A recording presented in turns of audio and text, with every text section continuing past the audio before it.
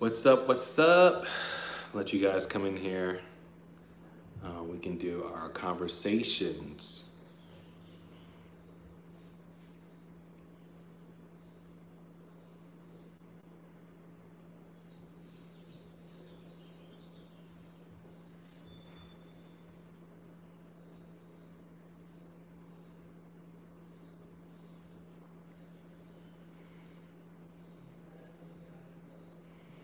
What's going on, guys? What's up? What's up? So, just want to have a few minutes to let some people get on here in the room.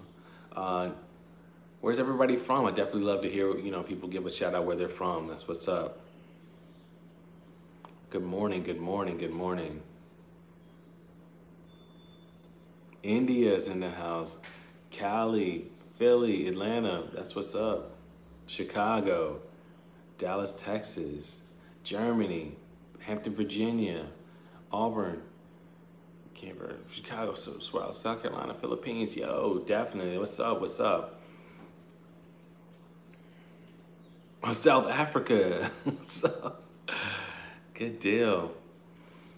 Well, I just want to make sure I take advantage of either the time and the opportunity we have here, and I don't want to waste anybody's time on this Saturday morning and for some Saturday night.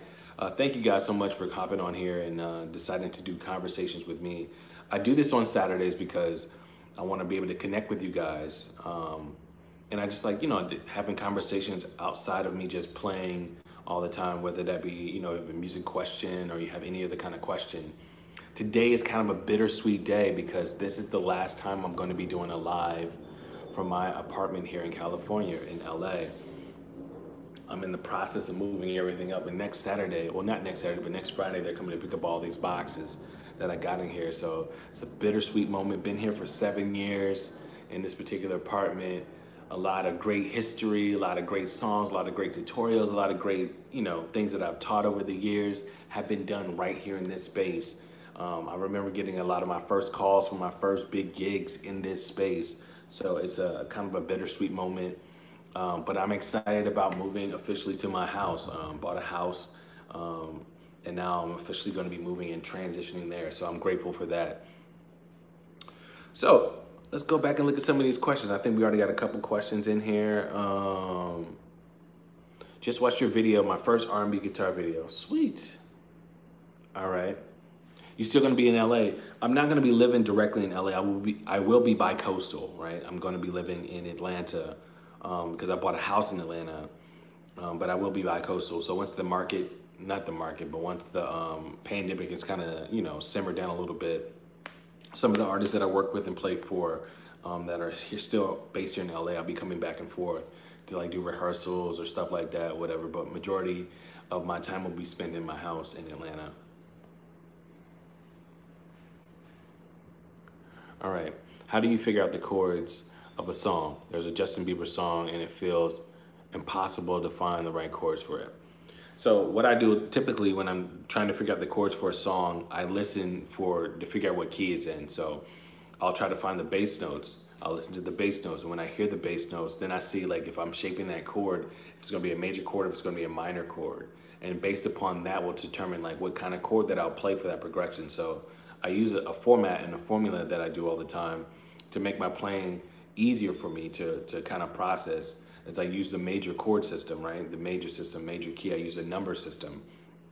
And that's associating every song with a major chord. So I'm able to decipher like, okay, what key am I in? I'm in the key of E flat or E or G, G flat, whatever it is, A flat, whatever you want to call it. And then that way I'm able to use the same format and formula to get consistency in my playing and how I sound. That's what I do.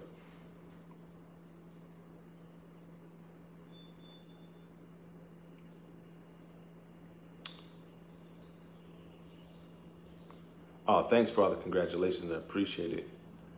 Arpeggios versus scales. They're two different things that I use them for two different situations. So, I mean, I use both. So they're both necessary. Hey, I'm still waiting on you to go through Wasted by Summer Walker. So if you're a member of Kerry's camp, then you could see I use that song to kind of describe and to demonstrate a couple of different things. But that's mainly for my campers. So I want to go ahead and let the people know that are on here. If you're not already a part of my online school community that I have, and you're 18 years or younger, ask your parents first. But I have this online school called Kerry's Camp, and it's an extensive school where we go and we take you, like, if you're a beginner, we can get you all the way to an advanced level. We have lessons for beginners, intermediate, and advanced. And you have me as a mentor, as your teacher, that's really going to show you how to play guitar without any limitations. The stuff that I give you here on YouTube is kind of like a sample size, but we do more in depth, and it's really going to show you the nuances of how to play.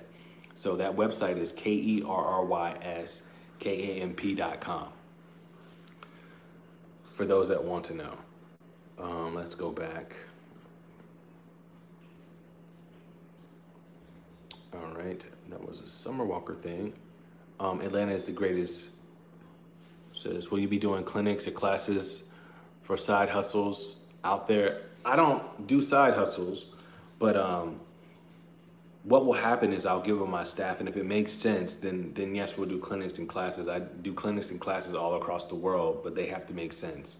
That's a part of what I do. I'm at a place now in my career where I'm more about passing the baton to the next generation and not necessarily trying to play all the gigs. I've done my fair share of gigs. I've played a lot of major gigs for a lot of major artists, but now I'm in a place where I want to teach the next generation so that way they can go ahead and, you know, grab the mantle and get ready to kind of walk in their fulfillment of their dreams, because I know what it feels like. I mean, and I got started late, you know, for me playing music professionally, because I was in the Army for 8 years, and then when I got out, trying to do all these different things, going back to school, did insurance, personal training, all types of things. And then eventually one day I was just like, you know what, screw it. I'm gonna just cash in on my dream and just see if it works. Cause, you know, a lot of people were just saying, you got a lot of ability, you could do it, you could do it, you could do it. And so I saved money and I came out here to LA, and God really opened a lot of doors, and I was really fortunate to play for a lot of major artists that I know everybody doesn't get the chance to do, but I vowed that I was going to give back. And so I'm at that place in my career that I want to give back. Let's go back. I saw a few more things. Thoughts on the Fender Jaguar. The thing that I would say about any guitar, and I like the Jaguar because, I mean, I have a Jazz Master that's kind of got the same kind of configurations, is you got to find something that feels good to you, right? And I changed out the pickups in the guitar that I had because the pickups were great. They were great. I just was looking for something a little bit crispier and then cut a little bit more when I played overdrive. So sometimes you have to, like, you know, try out the different kind of pickups. So I put Lambertone P90s in it, and it definitely took that guitar from here to here. So I love Jazz Masters and I love Jaguars. They're great guitars. Lost the passion a few years back, and I still noodle around, but I stopped believing in myself. Have you ever hit a wall? Yeah, I think all guitar players at some time hit a wall. Like, that's just natural. That's a common thing that happens. What I tend to do sometimes when I feel like I'm plateauing or whatever, I'll just go listen to different playlists, like on Spotify or on YouTube, and I'll find myself being inspired. And I'll just keep going through songs until it's something that hits me where I'm like, oh, I want to grab my guitar to figure out how to play. There are times that you're going to get to a point where you just feel like, man, I don't want to do it anymore or whatever. And what I tell you, what I challenge you to do is go back to, like, in your mindset and find the reasons why you fell in love with playing guitar. Find out the reasons why you did it, and then, like, stick to those reasons, and hopefully it can kind of rejuvenate you and get you to the point where, like, you know what, I want to play again. Because everybody has moments. I just got the Marshall Code 50 amp. It's a hell of an amp.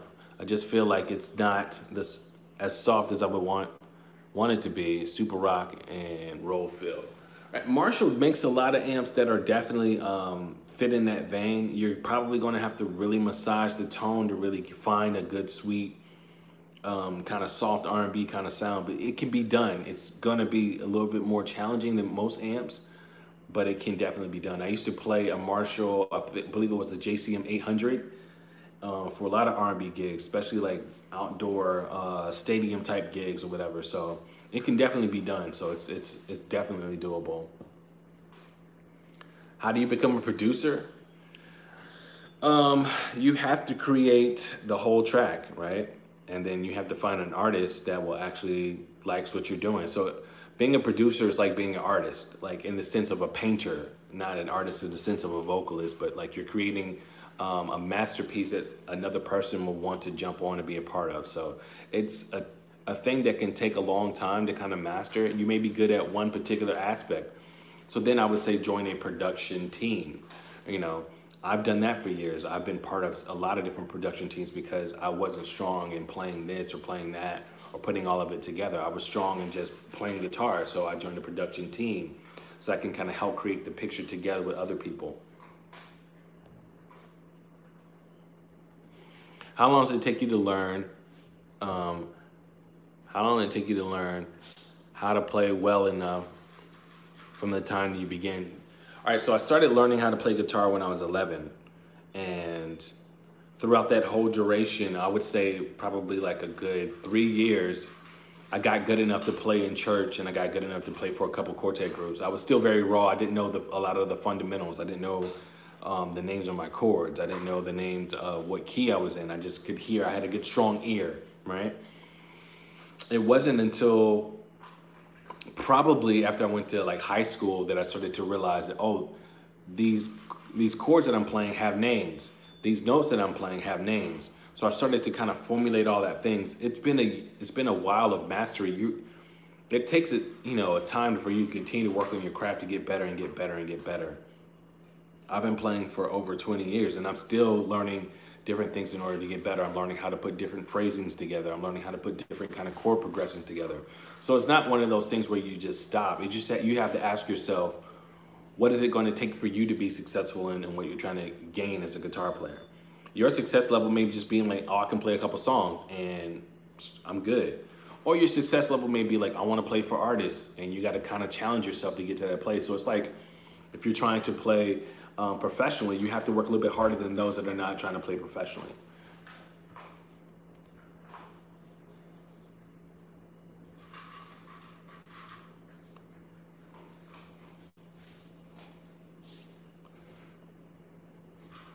Okay, that's a question. Hey, just wanted to say thank you. I appreciate it. Thank you so much for your service. I appreciate it. What software are you using when you're recording? I personally like to record in Logic. I know there are a lot of people that like to use Ableton. There's some people that like to use Pro Tools. Now, when I'm doing some different things with different kind of producers, if I'm doing like kind of like a collab thing, whatever they decide they want to use. If I'm not hosting the session, if I'm hosting the session, then I'm going to use Logic. But if they're hosting the session, then it's whatever software that they want to use. I know, like I said, a lot of people that use Ableton nowadays. There are a lot of people that use Logic, and there are a lot of people that use Pro Tools. So it just depends, whatever you want to do in order to create the picture and paint the picture. Can you recommend a good, affordable, left-handed guitar? I think Iconic Guitars just posted something. So if you go look at Iconic Guitars on Instagram, they just posted this really dope left-handed HSS. I'm sure you can probably find some Strats, some Fender Strats that are probably like some good models. Maybe I think PRS does some stuff too. I don't know what your budget is, so you just have to determine what your budget is. But there's some good brands out there that make some really good left-handed guitars. Hey, Kerry, do you focus on soloing over the chords, or do you just strictly vibe on a scale type feel? So when I first started playing, I used to just focus on like soloing. That's all I wanted to do. If you want to be able to and soloing is cool, right? But nobody will necessarily all the time understand what you're doing as far as like the meat of the song. So it's really important to get a good bass and structure with chords, right? And then you want to find a good relationship between the chords and the soloing, because soloing only plays the melody, but if you're like just doing that as a primary thing, it's hard for you to get any kind of work or anybody to want to accompany you because you're just soloing the whole entire time. So I challenged myself for like a year. I wanted to really work on my chords. I wanted to get really solid on my chords. So I would sit with keyboard players, because keyboard players can expand like different kind of chords that they can play, they can stretch out. And I was like, I want to make my chords be that full, that lush. So when I decide I still want to solo, it's just like I have both of the best of both worlds. So I would challenge you to really just focus in on like learning the chords and then using those chords to kind of give you different pivot points that you can learn to solo from. That'll make it a little bit easier for you.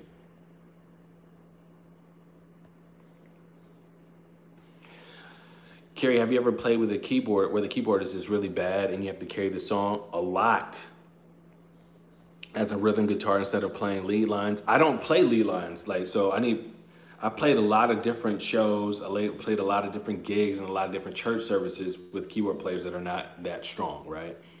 That was one of the reasons where I wanted to get stronger in my chords. I don't play a lot of lead when I'm playing a show anyway. The only time that I'm ever gonna play a lead line is when they tell you like, okay, it's programmed into the show, this is where you step out and do certain kind of lines. I'm always playing rhythm. I'm always playing the chords behind the song. That's why I got so strong in it. That's why I get hired a lot of times, because people are like, man, your chords are so lush. It sounds like I don't even need a keyboard player. I can just use you. A lot of times I get stuck in like either just acoustic shows by myself or just where I'm playing like three pieces where it's just me, a drummer, and maybe a bass player.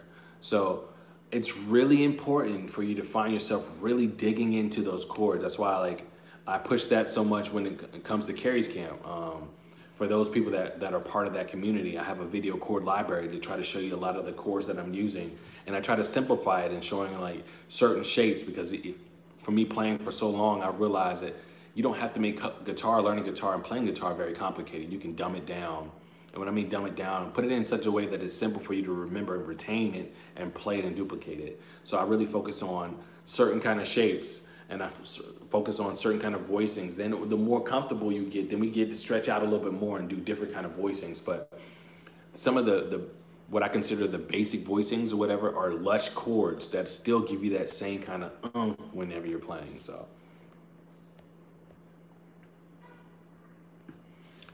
Or do you plan to offer Kerry's Camp lifetime membership in the near future? Yeah, I'm gonna talk to my staff and we're gonna talk about that. We're gonna talk about maybe offering some more lifetime. So that is something that's definitely on the table. Hey Kerry, do you focus? No, we already talked about focusing over chords. I realize that a lot of gospel guitarists have serious chops. For example, people like you. What do gospel guitarists practice? All right, so gospel is such an extensive genre. There are a lot of different things that you got to practice, right? You got to practice your praise bump chops. You got to practice being able to play rhythm in a song and have the kind of feeling, kind of touch and presence. There's a lot of nuances in gospel that I think a lot of times in my experience that most of your church players or your gospel players are a lot more versatile playing on major gigs than sometimes guys that maybe don't have that kind of background, because you're not asked to do a lot of different things. When you play at church, you're asked to do a lot of different things. People will sometimes sing the same song in different keys. Your ears got to be strong. Keyboard players a lot of times will want to change and augment different things. They'll call out numbers. You got to be very versed in that. So having a gospel background makes you a lot more versed and a lot more depth. So you practice a lot of different things. You're practicing scales, you're practicing the numbers, you're practicing riffs, you're practicing solo, you're practicing the ability to improv. I learned improvisation at church because there's a lot of times that the singer stops singing and then they'll be like, all right, band, take it away. And the keyboard player or the organist will be looking at you for you to carry the melody. So you got to have a strong enough ear and remember lyrics to carry the melody. So there's a lot of stuff that you learn as a gospel guitarist that you won't learn from other genres because they're not asking you to do that. So then when you decide you want to cross over to R&B, to pop, or do whatever, you have a lot more depth and girth when you're playing because you've been asked to do that stuff from childhood for a lot of people that play at church.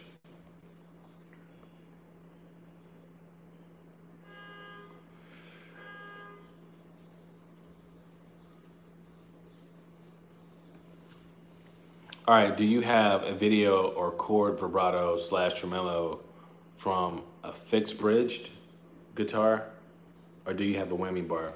So I have some guitars that have a whammy bar, and then I have some that don't, right? And so the ones that don't, the vibrato that I use is in my strings, or it's in my hands. But you got to be sensitive enough to not overdo it, when I'm saying like overkill the vibrato, because that could just take it, you're going in and out of the note. Like you want to be right there in that sweet spot. So it takes time to really perfect and find that sweet spot. So it sounds tasteful, it sounds warm, it's just not overdoing it. I've seen a lot of players who don't understand that they gotta adjust their bridge, they gotta get it to float. If you don't get your bridge to float, then you're applying too much pressure and it just sounds like it's just really bad, it's really annoying. So you gotta get your bridge to float. If you have a fixed bridge, then you have to work on like getting the vibrato in your fingers and like learning how to be sensitive enough with your string placement, to not overdo the strings or not bend so much that it sounds like, oh, you're out of key, you know. It's one of those things you just gotta, it's a technique that you gotta perfect in order to make sure it sounds right all the time.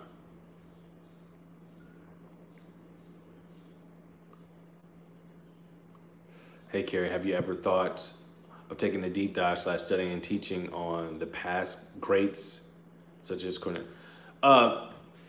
No, the reason why I don't do a deep dive and study and teach on the past greats, only simply for the fact is like right now I'm trying to teach what's current for the guys that are trying to learn. Like I'm not doing a master class on, oh, we should study this particular person, because most people are coming and trying to learn from me. So I'm trying to give them that stuff that they're learning, that they want to learn from me. We all glean different inspiration and, you know, are inspired by some of the people from the past. But like right now, a lot of people are coming and be like, yo, how do you do this? I want to learn how to do this from you. So that's why I'm focusing more specifically on the things that people are trying to learn from me. All right, how do you remember what each note in the melody sounds like when you're playing lead? Sometimes I hear a melody, but I forget where to find the note, so I end up playing notes I know not what I hear. So what I try to do, what I tell all guitar players is you got to do, it's important for you to learn the lyrics. Like you don't have to know words for words, but you need to know the cadence, right? So when you're playing these different songs, you know enough to where like you know the song well enough to where you can kind of navigate in and out of it. Don't just play a song to where you just like, well, I'm just focusing on what I got to do and I'm not listening to the singer. You need to know the lyrics enough to where like you know how to play the melody of a song, because the lyrics guide you. They're like a roadmap that leads you specifically how you're supposed to play. So you gotta know the lyrics. I cannot stress that enough for guitarists that are trying to play behind artists that are playing in bands, that are playing in church, that are playing for anybody at the local level that happens to have you like accompany them. Learn the lyrics. It's gonna make your job that much more simple. So when you do get called out to solo, you know the melody. Or you'll find yourself kind of just veering off and being like, oh, okay, cool, I hear the changes. And it's uncomfortable. One thing that I try to teach is how to become comfortable on the instrument, because if you're uncomfortable, it's just going to cause a lot of tension, that unnecessary tension that you don't want. So learning how to become comfortable on the instrument is what makes the difference. What do you do when you lose your way playing lead, and how do you rescue the situation? All right, so what you got to do so that way you don't get embarrassed on stage, your ear really has to be strong. So you got to be able to know how to like flow within the melody of the chords, right? So a lot of times you may start out soloing and doing like da da da da da and hear a change. Even if you just take a break and kind of fall out and then come back on the next note or whatever, that's okay. Like you don't want to make sure your face doesn't do like, oh, like have an OS moment, like, oh, like I just messed up. Try to work on your facial expressions, because a lot of times people are not that keen on if you make a mistake in the crowd. People in the band may know whatever, but like you can make it intentional. You can fall out on a note, like I don't know where I'm at. Okay, let me fall back in or whatever. Like there's certain ways to do it. Or like you could do long notes. I tell people all the time, a lot of times you're soloing, you don't have to do like a lot of different notes in the progression. You could just do like long notes. You can just hold a chord like ding, and ding. Like you can hold the note and kind of make it just have that presence. Like it was intentional for you to do that. Even though you probably didn't know where you were, you can make it sound like it's intentional. All right, what are your tips for improvisation on a chord change? I mean, do you have like licks or arpeggiation for like chord sevens, minor sevens? It all depends. Everything that you do, there's no like go-to, this is what I do every single time. It depends on how the progression goes. It depends on like the nature of the progression. There are some times that like I will maybe, depending on how the phrasing is and the whole progression will decide and will determine if I decide I want to kind of change out a chord depending on the voicing or do a lick around it. A lot of licks that I try to do sometimes are off of the 2 chord in the progression, because the 2 is, especially when my root note is on the 5th string, the 2 is right underneath the 6, and the 6 is kind of where we get the minor pentatonic from, right? So I'm able to do a lot of things off of the 2 that can jump right into the 6. So that's kind of like one of my fail-safes. If I just have a moment, I'm just like, oh, I don't know what to do. Let me throw something out really quickly. Or if I want to come up and develop a riff that's really kind of quick in a small window, that's where I'll kind of go and like kind of throw out a lick really quickly. So I always listen to the progression. I let the progression dictate how I'm going to play. I don't have like, well, this is what I'm going to do every single time. I really let the dictation of how I decide to do a movement will be based upon the progression. Some good stuff. All right. Is it bad that I want to learn to play by ear instead of using music theory? No, it's not bad at all. Like, it's going to make your ear very strong, but learning and understanding theory is going to allow you to communicate with other musicians more effectively, right? So if we're playing in a band, right, I can't yell across the stage to you, hey, play a C minor 7, da da da da da. You're gonna be like, what are you saying? What are you saying? So like if I'm playing, I'm like, yo, just go to the 2, and I'm feeding you the notes. All right, go to the 4. Then you know exactly what I'm talking about. And you can't always try to like slide into a chord because you're trying to figure out exactly what the progression is going to be. So learning by ear is definitely a great trait. It's gonna make your ear that much more stronger, more solid. It's just gonna give you like more ability to play, but it's great to learn music theory. You gotta know enough to be dangerous, right? I'm not saying you gotta become one of these theory snobs where you just go so in depth, you do dissertations, you don't have to get your PhD in it, but you need to know enough in order to be dangerous. And that's what I teach in Kerry's camp. I'm not teaching so that you guys can go, my students can run off and do a dissertation, but they know exactly how to play. They know exactly how to use the number system, how to navigate, how if they get a gig and they got to learn like 7 songs, how they can write out a chord chart and be like, okay, this song is in this key, the progression is 6, 5, 2, 1. And you know, the next song is going to be 2, 3, 4. Like they know how to chart it out. That's what I'm talking about as far as being dangerous. You know how to do it. You know enough in order to be dangerous. That's what you need to work on. I would suggest doing that. It's going to make you have a lot more freedom to be more comfortable. I can't stress the importance of being comfortable when you play, because when you don't feel comfortable when you're playing, you're going to mess up. All right. Are Hot Rod Deluxe amps a good choice? Any amps that you recommend for that price range? I think Hot Rods are really good. Like, Hot Rods are really good. It just depends on what they're selling for, right? I tell people, if you're not looking to try to do a tube amp, a really good compromise, in my opinion, is Quilter. Quilter makes some really good stuff. I personally like the Mini Reverb 101. And then there's a lot of different kind of boutiques that you want to look at. You really just have to ask yourself, do you want to carry something that's super heavy? Does it sound the way that you want it to sound? Or if you got something that's going to be fixated, I know when I'm doing like church gigs, I tend to tell them like, yo, give me a DeVille.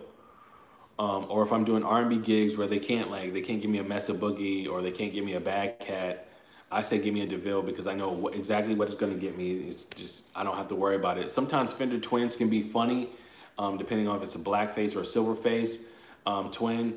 So I tend to kind of stay away from that, even though I like the way twins are. But if I don't, depending on the backline company, if they've been beating these amps up, I tend to not use those. So I know a DeVille, regardless if you beat it up or not, it's going to sound pretty good for the most part.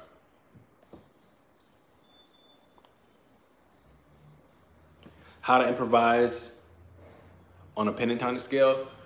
All right, so this is another lesson that I taught in Kerry's camp. It's about phrasing. You've probably heard this word, like, what does that mean? What does that mean? Phrasing is conversation, right? So when I'm saying a sentence to you, I can either say it's extremely basic, like, the cat ran down the hill. And it's like, okay, cool, I get it. Or the fat cat ran down the hill fast. It was like, you know, I'm being more descriptive. So when I'm playing the scale, I'm not just giving you like the whole pattern, like dun, dun, dun, dun, dun. I'm picking out certain notes like dun, dun, dun, dun, dun. I'm giving you certain notes out of the scale like that are not in the same phrasing, that are not in the same pattern as if I was doing a scale exercise. That's how you can improvise when it comes to the minor pentatonic. There's a lot of nuggets. There's a lot of gold in there. I was just did a live Q&A with my students in Kerry's camp on Thursday, and I was expressing that. I was explaining that. There's a lot of gold in the minor pentatonic scale. Most people use it as a blues scale. You can pick out various notes in that minor pentatonic and use it for R&B, and it sounds completely different. You can take blues licks when phrasing them properly and placing them properly will sound like a completely different kind of lick. So take the time out whenever you're practicing those scales to just work on like different kind of patterns where you put those scales together, you put those notes together. And that's how you're gonna work on your phrasing. That's how you're gonna work on your conversation in order to make it a lot better and more sufficient. Let me pause for the calls right here. If you're not have already subscribed to this channel, go ahead and subscribe and then click the bell to be notified, because I'm going to be doing these lives at different times. I might even hop on here to do a lesson that's outside of the stuff that I'm doing every Tuesday. So I want you guys to just be aware, like, yo, you know, hey, he's dropping a video or he's doing this, whatever. I want you guys to be up on game. And also, thank you guys so much that have already subscribed for helping us get to 80,000. I appreciate it. Appreciate that so much. So the next benchmark for me right now is I got to get to 100K. Like, I'm on a mission. I need that. Like, you know, I need that. Like, people need air to breathe. I need that. So I need you guys to help me share this with your guitar buddies. Share this with like your guitar friends, people that you feel that could definitely benefit from learning this particular genre, just learning about guitar, period. Share it with your friends, because I'm trying to get these numbers up. All right, so that way we can have a little bit more influence in the guitar community in the world. So I'm gonna take maybe one more question, and then I got some packing to do. I got some boxes I gotta finish wrapping up, and I gotta get a few more boxes, and I gotta get my cards clean so I can ship my cards out too. So next Saturday, I may not do, I'm trying to decide because I got to see what time I'm supposed to land. I'm flying out next Saturday, so I'm trying to see what time I'm supposed to land. If I don't do a live next Saturday, then the following week I will be back on schedule. So I'm trying to see how that's going to work out depending on what time I'm flying, because I'm flying from the East Coast I'm flying from the West Coast to the East Coast, so I'm losing 3 hours. So I just got to see what time I land and see if it's actually feasible. So if I don't do this next Saturday, then the following Saturday I'll be back on. So thank you guys so much for like your patience and for just trusting me and my knowledge and helping you guys grow. So you guys have been amazing, just for all the feedback that I get from you guys, from watching some of the videos that you guys tag me in, and for the videos that people share with me about them learning some of the progressions, or even doing some of the same movements that we've been teaching. I am totally inspired. I'm not one of those guys who's like not going to show you exactly what I'm doing because I want you to sound like me. No, I purposely put this information out because I want you to use it, you know. So I find it's so fulfilling when I see videos of guys that are using some of the techniques and some of the approaches that I've been using for years. I think it's amazing because it's saying that, like, you know, that what I have and what I'm showing, what I'm teaching, is like, you think it's usable. So I really appreciate that, right? So this is the last question I'm gonna take for today. So what's a good tip to prevent guitar pick slippage when strumming? What's a good technique? I would say it's trying to be more mindful and not get so relaxed when you're playing with your pick, right? A lot of times I have just a good firm grip position, like I'm holding my pick, and I don't get too lax with it. It can happen. It can happen. So like if you're on a gig and you know that you have a tendency to do that, now it's something you want to practice in your work on in your practice time, or have picks laid out on your amp. So if you drop one, you can just turn around real quick and grab the other one and keep going, or keep one in your pick guard. There's a lot of different kind of techniques that you can do in order to try to negate that. Or if you're a lead singer, I've seen some people put the picks on their mic stand and they can just grab one off while they're still playing. There's various things you can do in order to just create a different kind of like plan B, so that way if you drop a pick, that's what you want to do. I've enjoyed speaking with you guys. I hope you guys have enjoyed this time with me. To reiterate again, I'm still trying to decide. I don't think that I'm going to do a live next Saturday. But the following Saturday I will do one, and not because I don't want to, it's because I'm traveling to Atlanta, and so I'm losing time, and I don't know what time I land again. So just off of normal time that I normally do it, I'm like, it's probably not going to work. Also, if you haven't subscribed to this channel, go and subscribe. Click the bell to be notified, because from time to time, I'm going to be hopping on here to do different lessons, not just conversations with Kerry, but and outside of my lessons that I normally do. And if you're looking to try to do a deeper dive and you want to learn guitar even more in depth from what you're learning from YouTube, I highly suggest that you go to my website. If you're 18 years or younger, ask your parents. The website is Kerry's Camp. That I spell it as KerrysKamp.com. And I look forward to you guys becoming part of the community. So you guys have a great one. Y'all take care of yourselves. Be smart. Be safe. It's a lot of stuff that's going on. Love each other. Listen, love each other. I know that a lot of us are from different backgrounds. We're from different places or whatever. And I know that some of us may be experiencing racism on a whole different level. I'm going to leave you guys with this. Love each other. If you have friends or people that you know that are colored, just ask them how they're doing. People are hurting, and so sometimes people may not be able to convey it in such a clear way, but like, I'm asking for empathy for people, right? Learn how to love each other. Learn how to come together. I know that there's trying to be this whole divisiveness that's happening. Forget that. Screw that. Let's love each other. Let's come together. Let's be friends and families. Let's stand in the gap for each other. Let there be solidarity. Okay, so that's like my last speech. I'm not trying to campaign and tell people what to do. I'm not even telling people how to protest or how to do whatever. That's not what I'm about. But just, if you don't want to protest, if you don't want to share anything on social media, whatever, at least have a conversation and have an understanding. So that way, like, you know, you can probably change your mindset. That's all I'm asking for you, right? So you guys do real good. You guys stay safe. You guys just continue to learn guitar, man. Guitar is just, it's a beautiful thing. So I challenge you to just not look at these videos just once or twice and be like, whatever. Really just do a deep dive, get your hands in it, because it's definitely going to help your playing out in the long run. All right, man, you guys have a good one.